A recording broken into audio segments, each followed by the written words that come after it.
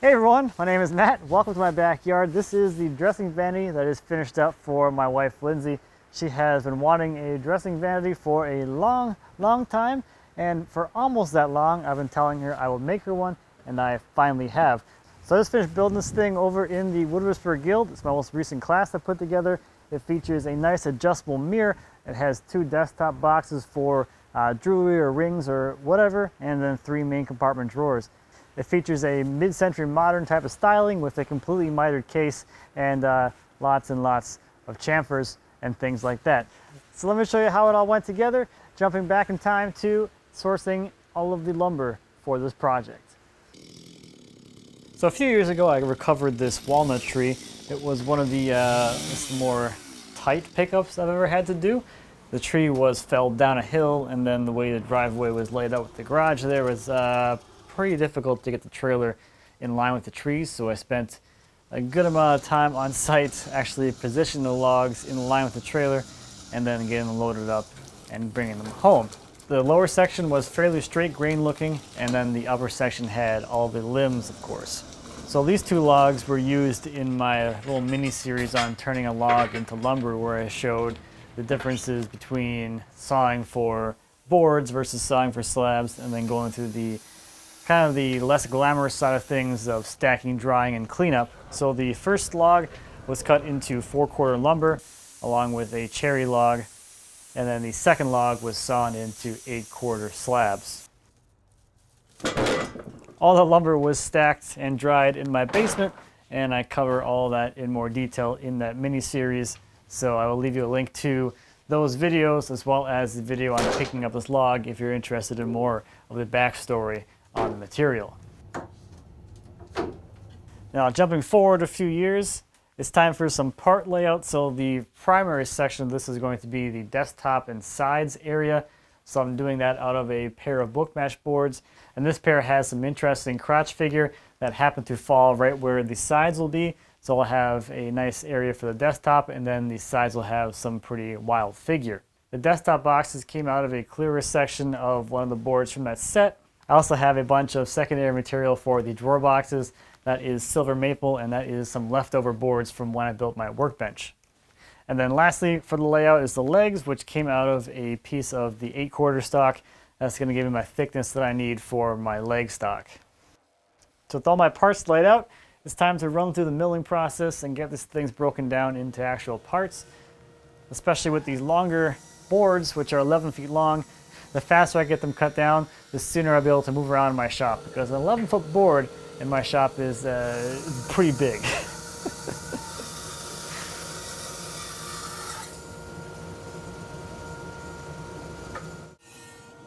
To start things off, I'll make the panel which will become the sides and the top.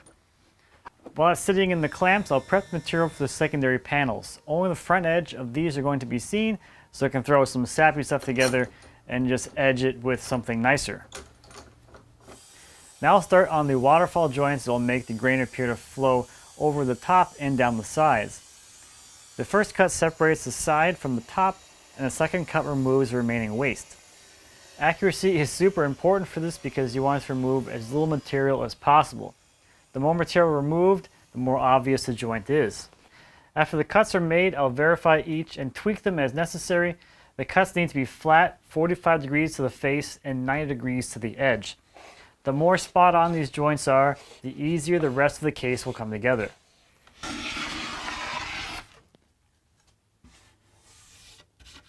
Getting there.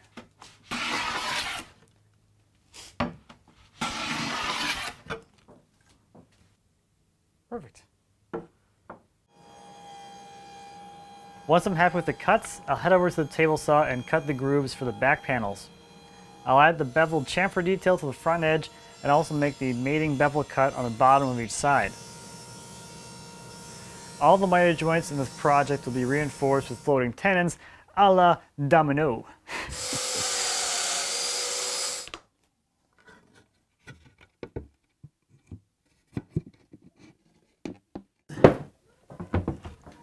In preparation for the glue up and to aid in a final check, I'll glue on the plywood clamping cauls. These cauls will allow for clamping pressure to be applied across the joint, helping everything close up nicely. With everything coming together really well, I can move forward with getting these parts glued up. I use epoxy so it would have as much working time as it could possibly need.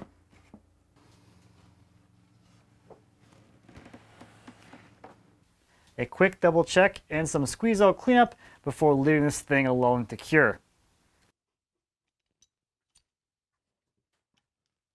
Since they're no longer needed, I can have a little destructive fun and remove the cowls. I'll split them along the ply closest to the face veneer, and the remainder is removed as I'm cleaning up the joint. This leaves me with a very crisp and tight joint, and I'll use a little bit of mineral spirit to check for any glue residue and to get an idea of how this waterfall is going to look. Continuing on with the case construction, I'll add the vertical components which will frame out the drawer cavities.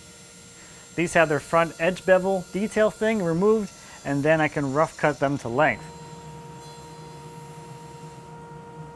I'll verify the cuts are nice and square and make any tweaks as necessary. I'll cut a 45-degree bevel on one end to get exactly the same height as the case sides.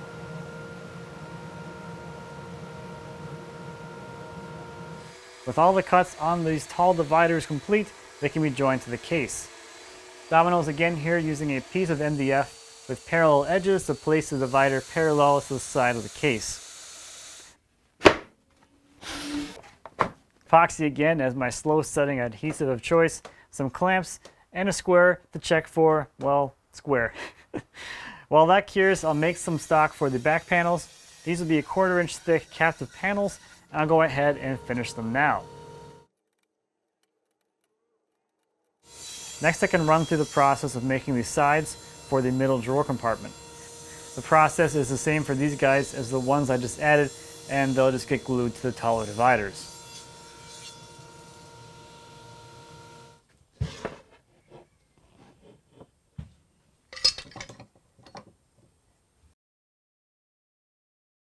Now for some bottoms, again checking for accuracy as I go.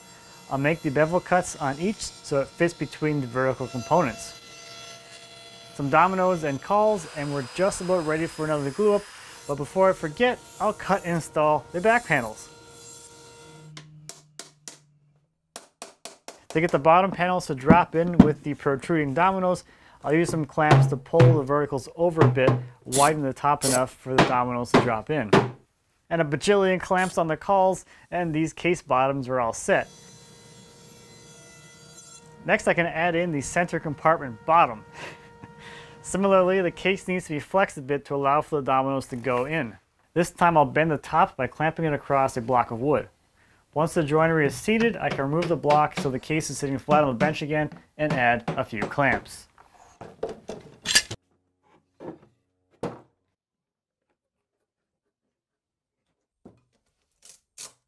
I can again have some fun removing the cowls and finish up the last details of the case, which are going to be the vertical moldings that complete the front facade. I'll transfer the center line of the two dividers up onto the top. Then I'll lay out a 45-degree line to the left and right of that point to create a 90-degree V. I'll use some chisels to cover away this area, leaving an almost unnoticeable flat at the peak of the V so I don't cut through the top. This little recess will give my moldings a place to nest into. Now onto those moldings. These are going to be coped moldings, so I'll start by making a 45-degree cut, then I can turn the stock and start coping away the waste. This will leave me with a little pointy ear which fits into the V-notch in the case. With the top of the molding done, I can mark out and cut the miter on the other end. I'll do the same to create the other set of the pair, and with these moldings installed, it gives the illusion that the drawer cavities are completely wrapped up into the top. A little glue, and these complete the work on the case. The case might be done, but the next thing I'm going to work on is the little drawer boxes that sit on top of the desk area. This is essentially just some mini versions of the case. The joinery and construction is exactly the same. The workpieces are smaller though, so I can use my dedicated bevel crosscut sled to make the initial cuts. Similarly to the case, the top and sides are waterfalled. I'll do those first and then cut and fit the bottom to fit.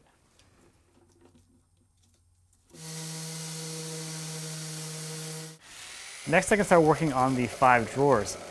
I still have all the stock for the drawer boxes in rough sawn form, so I'll run through the process to get the stock I need for the sides, backs, and bottoms milled up and resawn.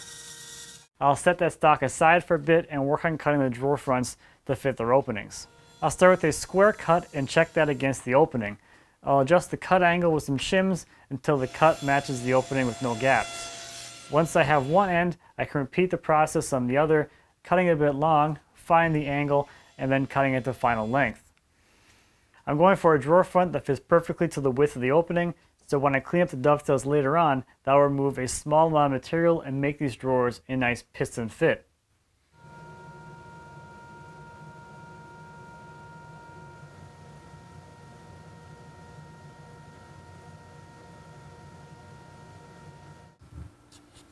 Once I have all the fronts taken care of, I can finish up the stock for the drawers, ripping it to width and cross-cutting it to length. And while I'm at it, I can also make the groove, which will hold the bottom.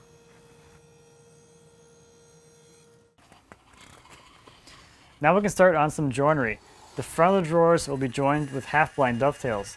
I'll cut the tails at the bandsaw with a taper jig, which matches my desired tail angle, flipping the board after each cut to create a symmetrical layout. I'll clean up a bit of the waste at the bandsaw and head back to the bench to work back to the scribe line with some chisels.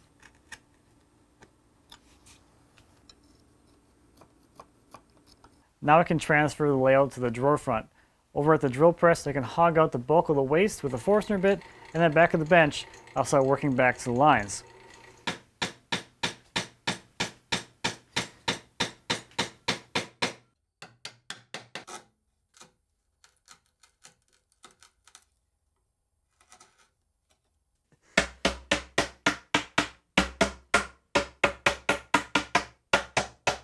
Yeah. And that's one side complete. Line like this to go. Now for the drawer backs. These will be joined with through dovetails, which I'll cut pins first. I'll lay out some random pattern that looks appealing and saw along those lines.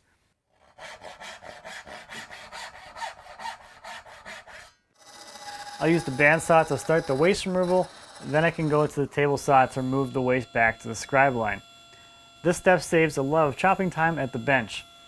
I'm just left with a bit of material against each pin and a little cleanup work to take care of. Now I can place the drawer back between the sides of the assembled drawer and transfer the layout. I'll saw along the scribe lines and use the bandsaw and table saw again to remove most of the waste. That just leaves me with a little bit of cleanup work to do, and then I can also adjust any saw cuts that were slightly off.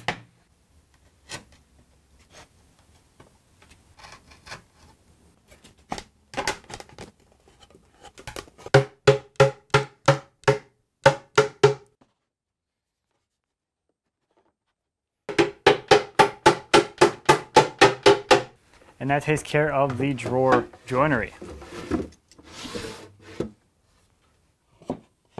Let's go ahead and glue these things up next. I'll get the glue applied and the drawer reassembled, and then I can use the case as a clamping form so I can rack the drawer so the front ends up nice and parallel to the front of the case. Once the glue sets, I can pull the drawer and flush up the joinery. Next I'll work on adding the bottoms. This starts by gluing up the panel, which will be sliced up into the individual bottoms.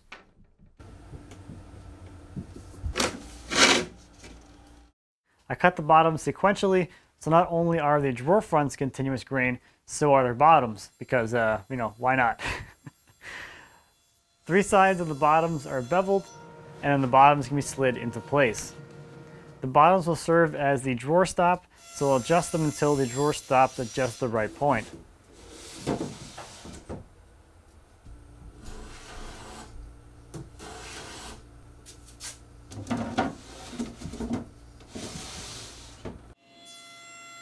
Lastly, I'll cut a slot in the back so the bottom can be screwed to the drawer back. Next, I'll start on the mirror and its stand. This was easily the most fun of the project for me. I had some ideas in my head, but mostly went into this just flying by the seat of my pants. I worked through the design as I went, which is how I really like to work. I got the stock prepped and started with the mirror stand. To start tying it into the rest of the piece, I used miter joinery similar to how the case is joined. Next, I decided to taper the uprights along the front and back. And if we're going to taper these in width, we might as well taper them in thickness too. A quick planer sled and a few passes, and these uprights to get thinner as they rise. To further tie things together, I'll add the chamfer detail to the base piece. I'll add in the dominoes so I can transfer the chamfer to the uprights. I want that chamfer to taper as well. I drew some guidelines, and then it was a simple matter of connecting the lines with a plane.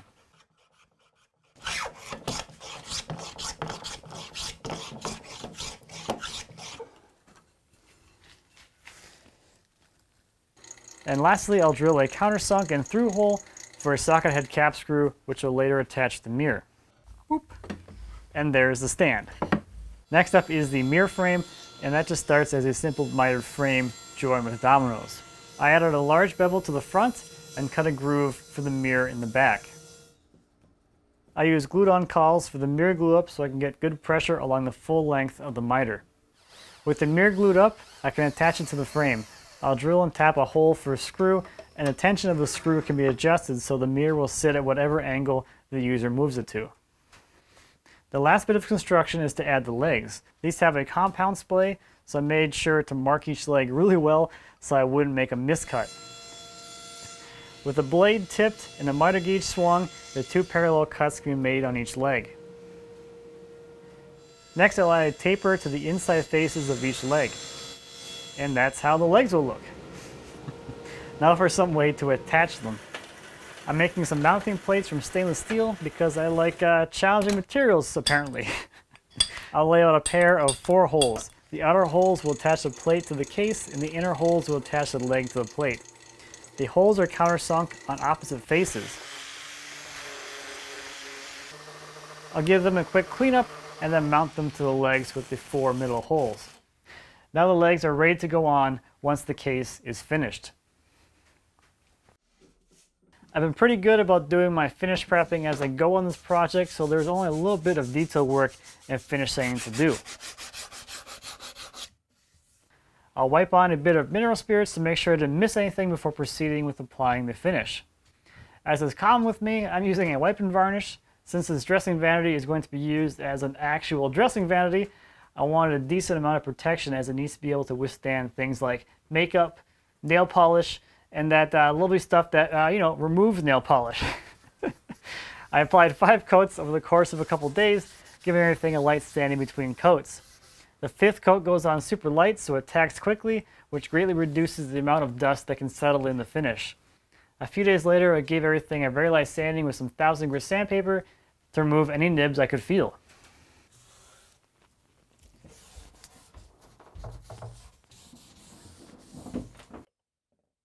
Now for the final assembly. The legs are mounted to the case via tapped holes and bolts.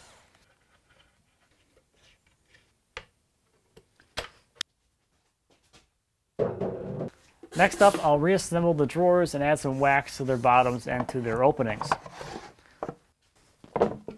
I'll cut a mirror to fit the frame and drop in a backer.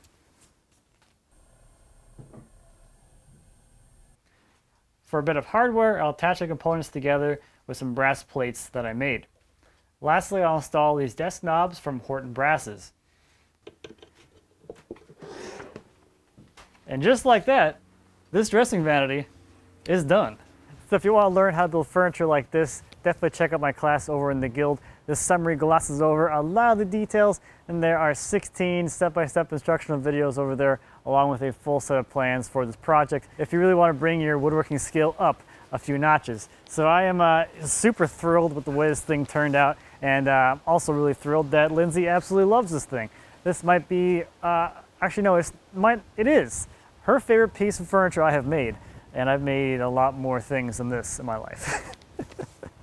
So I'm really thrilled that she really likes the styling and the look and everything. And of course, with like everything that I made, it's always fun to go back and watch the old videos of going out and sourcing the material for these projects, because like almost every single time I source a tree, I don't know what it's going to become. It just happens that this ended up becoming this. So that walnut tree that I picked up, what was it, 2.5 years ago, has become this. So as with everything here, every single time you see me cut something, it's like the start of a build video way out into the future. So who knows what the next thing will be.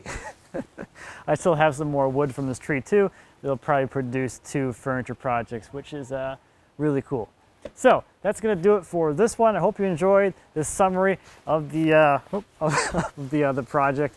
It was a really fun one to build and a really fun one to put together and produce all those classes. So yeah, so thank you as always for watching. I greatly appreciate it. If you have any questions or comments on the dressing vanity or anything back in the shop, please feel free to leave me a comment, as well as I'd be happy to answer any questions you might have. And until next time, happy woodworking.